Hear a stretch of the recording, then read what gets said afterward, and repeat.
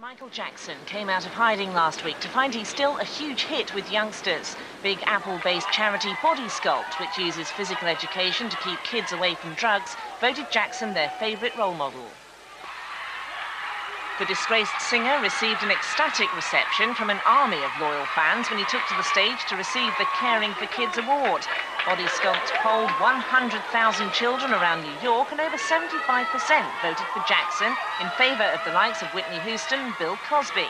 As a damage limitation exercise, it couldn't have been better, and despite facing serious child molestation charges, in his fans' eyes at least, Jackson is still number one.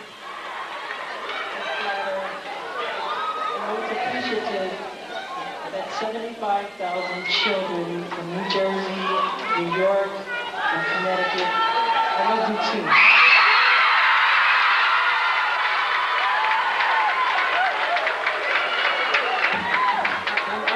You've honored me tonight with the Choice Award, and my sincere thanks to Children's Choice and Body Sculpt. I love you. While his legal troubles are far from over, Jackson is said to be concentrating on plans for a film and an album to try to rebuild his shattered career.